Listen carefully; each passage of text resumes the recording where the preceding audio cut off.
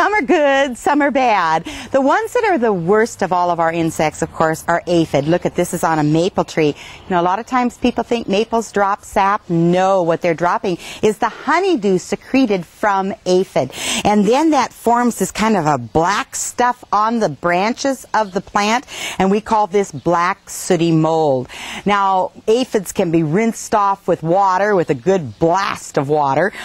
That's one of the best ways of taking care of them. But one of the worst insects we have are what we call scale insects, and there are many different types of scale. This particular scale on this maple is called lecanium. See how brown they are, and sometimes they're really dark. They almost look like the branch themselves. You can tell if it's a bud or a scale by just simply breaking it off. Buds don't break off that easy. So see these? They break off very, very easily. Now, there's also one we call a bud scale. Look at this little bird nest spruce. These look like buds, but really, again, they're very easily dislodged, and they're called bud scale because they look like buds.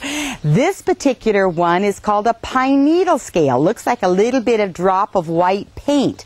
Everything beyond where this is on this needle will eventually die.